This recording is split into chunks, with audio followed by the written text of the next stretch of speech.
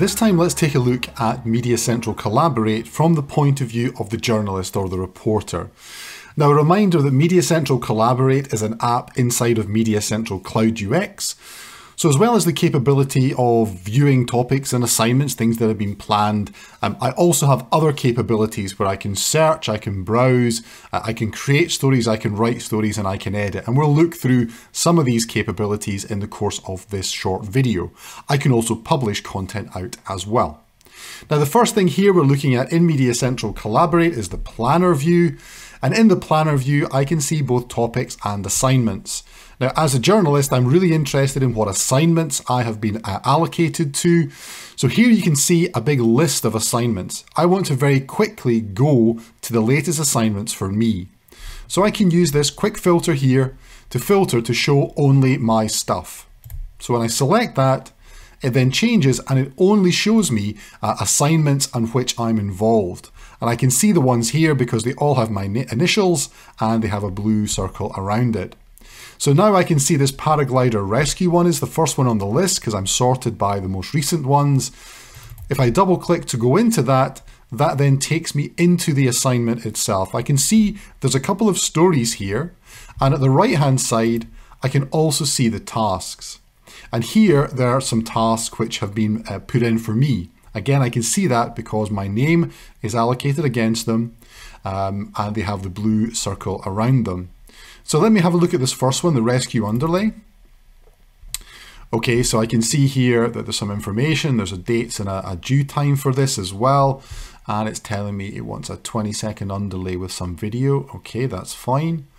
Okay, so let's see if we can work on this, and let's take a quick look at the other one. Let's say this one is now in progress because I can change the status for this one. And let's also then take a look at the rescue for Twitter, same thing. Okay, so again, let me go in and mark this as now in progress. So because this is more urgent, I'm going to work on the rescue for Twitter first. So here I can see that I've got a couple of stories in my what's called container here, because this is where I can begin to gather information together for everything related to this particular story.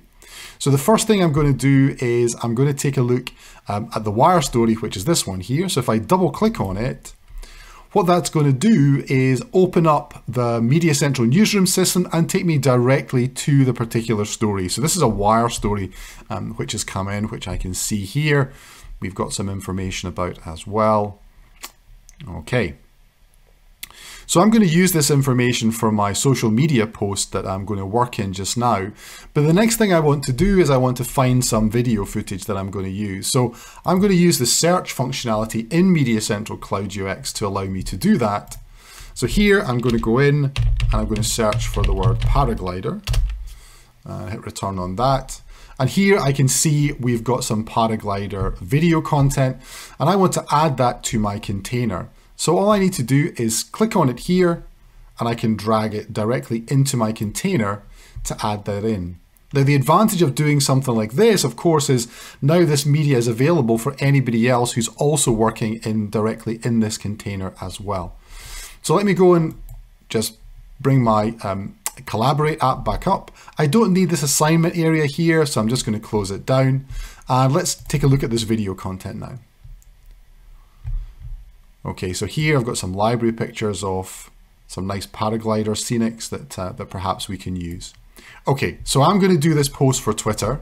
So I'm going to quickly go in and just create a sequence, and let's call this one paraglider for Twitter, and go ahead and create that. And what I want to do just now is I just want to quickly get some video content together, pop some shots in, and get this post out. So now I can use the editing functionality in MediaCentral Cloud UX to begin to do this. I'm not really interested in this panel at the moment, so I'm just going to hide it. And equally with the tasks, I don't care about that too much just now. And let me just make the video player a little bit bigger as well. So now I've done that, let me go in and I'm just going to begin to put some shots together. I just want to get this done quite quickly. Drag my video content down here, that's fine. I'm going to go a little bit later on here. Yeah, there's a nice aerial shot there. Oh, not quite so there. And let me just take a little bit of this. Let's go there and let's add this into a timeline as well. Okay, fine. So I've popped a couple of shots in there. Let me just trim this out a little bit from here. And now I can go across and look at my sequence and see what we've actually edited. So yeah, it's just a couple of quick shots. It's going to be enough to get me through what I want to get out onto Twitter. Yeah, that all looks good. Okay, fine. Don't want to take that shot for the trim there. So I'm just going to go in here and trim the tail of the shot. That cuts it back to there. All good. Okay, so let me just save that. And now what I want to do is I want to publish this to Twitter. The way that I can do that is we have integrated publishing tools in MediaCentral Cloud UX. So let's go into MediaCentral Publisher. And now what I can do from here is I can simply drag and drop my sequence in. So what I'm going to do now is I'm going to apply a template for this. We have a breaking news template which I can apply. I don't want to publish out in this case to Facebook and to YouTube. I just want to publish out to Twitter. So let's go ahead here and put some information in the message. So this is some breaking news. Paraglider rescued. Keep up to date for more information. Now my template is automatically going to add some content in here, including some graphics. And of course, once I'm happy with that, if I have the right permissions, I can just go ahead and hit publish. Okay, so we're not really here focusing on MediaCentral Publisher. We're here to focus on MediaCentral Collaborate. So let's now go back to MediaCentral Collaborate. And of course, what I can do with the task is I can now update the status and say, okay, this task is completed because I've done the rescue for Twitter. Now let's begin to work on the rescue underlay. Now the rescue underlay that I'm doing, of course, has got a couple of different elements.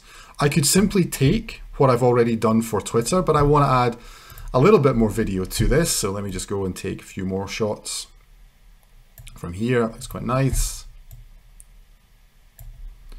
Let me just add that in here as well.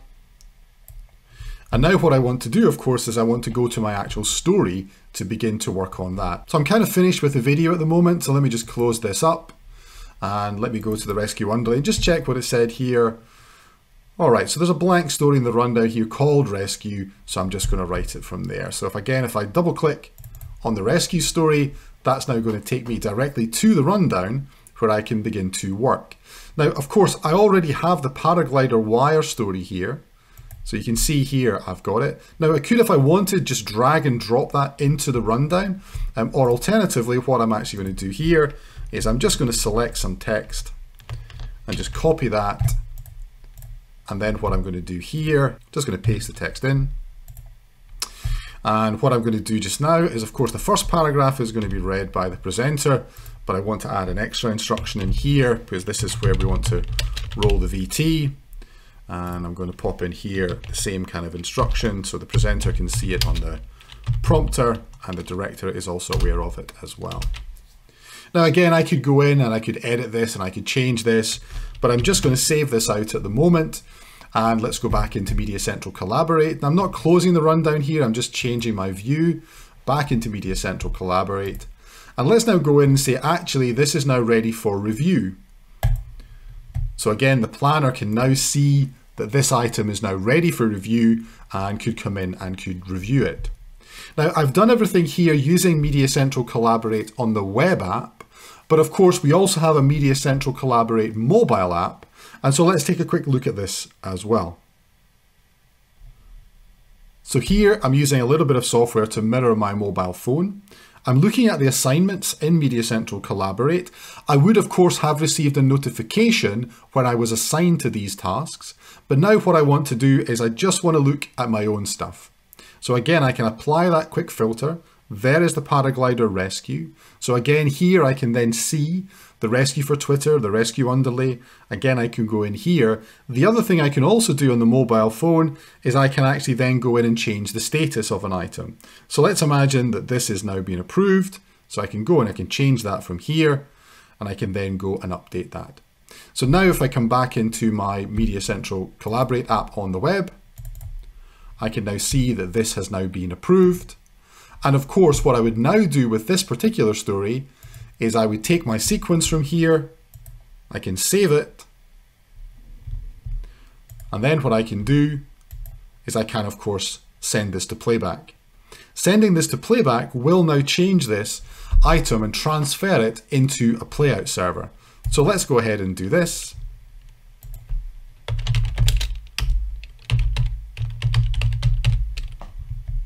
Hit send.